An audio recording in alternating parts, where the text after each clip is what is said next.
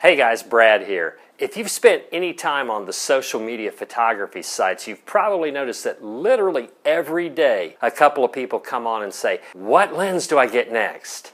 Let's talk about that.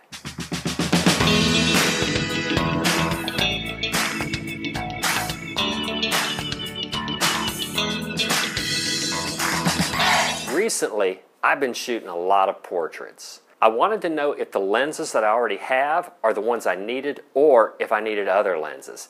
So here's a little project I designed to find out. I wanted to see how the different lenses behave beyond is it a wide angle or is it a telephoto. For the shoot, I set up a headshot, a 3/4 length shot, and a full length shot. And then I shot at all of the common focal lengths from 16 to 200 millimeters. Let's take a look at the shots.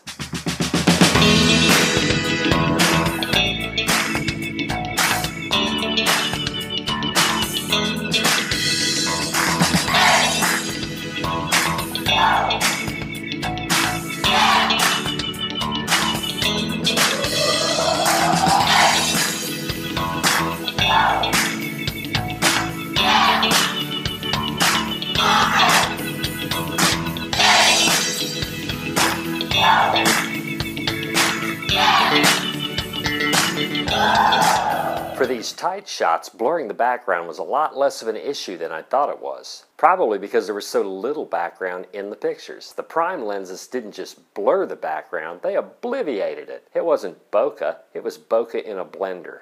Below 50 millimeters, I felt like the lenses just had too much distortion. I didn't like these tight shots with lenses less than 50 millimeters.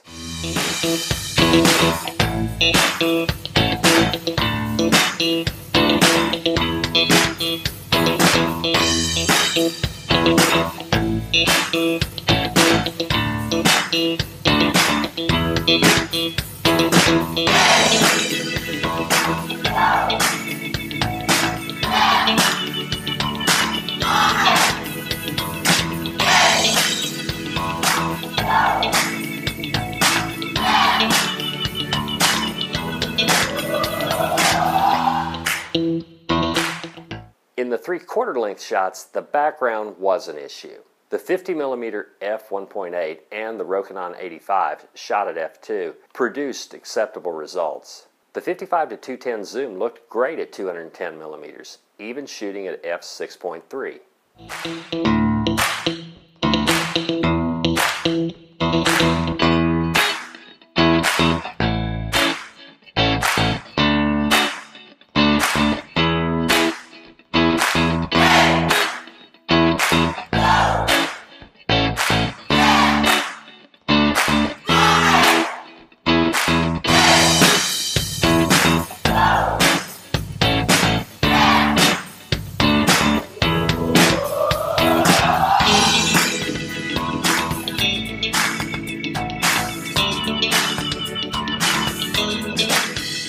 Wow, you have to stand a long way away when you're trying to do a full-length shot with a 210 millimeter lens on a crop sensor body. Guys, I was so far away from Carina that I didn't even test the Rokinon 135. I just didn't see myself using that combination with a full-length shot. I did think the Rokinon 85 shot at f2 looked great. I'll probably try it at f1.4 when I'm shooting full-length.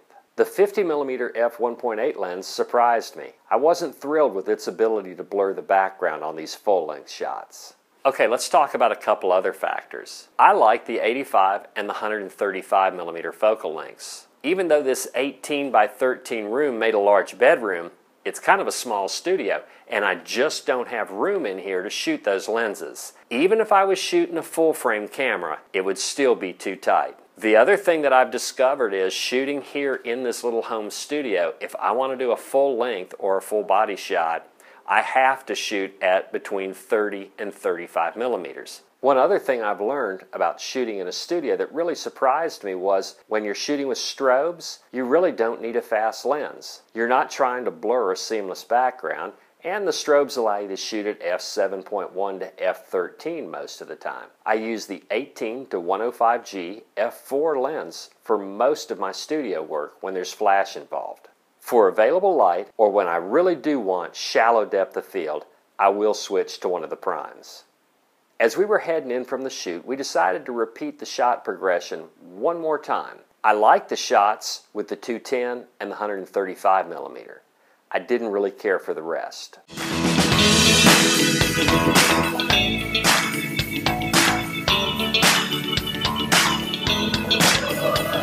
Watch what happened to the contrast when we took off the 55 to 210 and started using the 16 to 50 millimeter kit lens. The 16 to 50 had so much lens flare that its shots were unusable.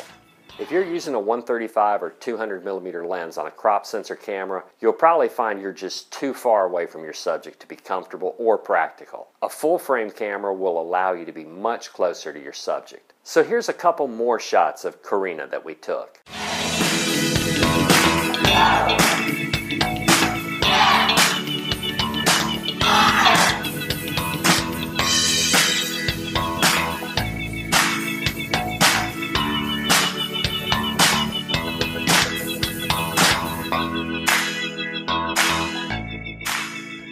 Okay guys, now that I've taken the pictures and I've had a chance to look at them, what's going to be my decision-making process on buying the lenses? The first thing I'm going to look at is focal length. Is the lens wide enough to get everything I want in the frame? For the telephoto lenses, does it reach in far enough that it's going to eliminate the need for cropping? Is the field of view narrow enough to eliminate distracting background items and provide the background blur that I want? A second factor I'll look at is lens speed. If I know I'll be shooting in low light situations, I'll need a lens with a large aperture. Larger aperture lenses will also give me the ability to blur the background and provide me the bokeh that I may want. If the lens is something that I'm going to be using in the studio with flash, I don't necessarily need a fast lens.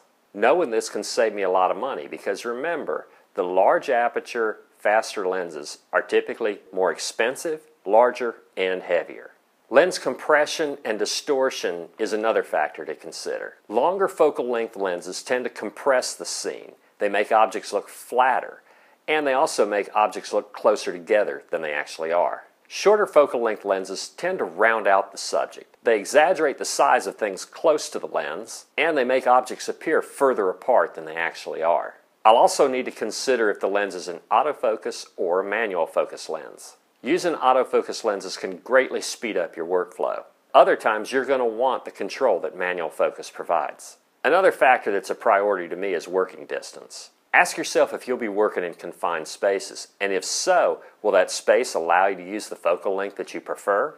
You don't want to end up so far away from your subject that you're having to yell instructions back and forth, and you don't want to end up so close to your subject that you make them feel uncomfortable. Working distance is one of those things that may actually be more an issue of full frame versus crop sensor as opposed to really a lens issue. Another issue for most of us is price. Can you afford the lens? Is this going to be a lens that's going to be in your daily kit, or is this a lens that you need for a special event or a particular shoot? If it's a lens you're only going to use periodically, you might consider renting it. And finally, sharpness. Sharpness seems to be a huge issue on the internet. You will see a noticeable difference in your pictures if you're shooting with a sharp lens. You need to be aware of sharpness, but I'd advise not to be obsessed with it. One of the biggest criticisms you're going to see about lenses is the lens is really sharp, but it has a little bit of softness and vignetting on the edges. But if you stop down 1 or 2 stops, that problem goes away. Guys, 90% of these issues are automatically corrected in Lightroom when you apply the lens profile. You can also create a custom profile that you can apply to these images to make them sharp. In my portrait work, I rarely shoot a lens wide open. And I also add a little bit of blur and vignetting around the edges anyway. So I'll not eliminate a lens from consideration because of that criticism. Also, I'd advise you to go on Flickr or some of the other websites that post high-resolution photographs and look at the photographs that other photographers have taken with that lens. Make your decision based on the photographs that you see, not on an argument that you're having with a pixel peeper online. By the way, have you noticed the most passionate pixel peepers rarely post photos? Guys, grab your gear and go out and do this test yourself. You'll learn a lot more looking at your own shots than you will watching a YouTube video. As I hope you enjoyed this video, and if you did, give it a like, share it, and subscribe. And don't forget to leave a comment in the comment section below.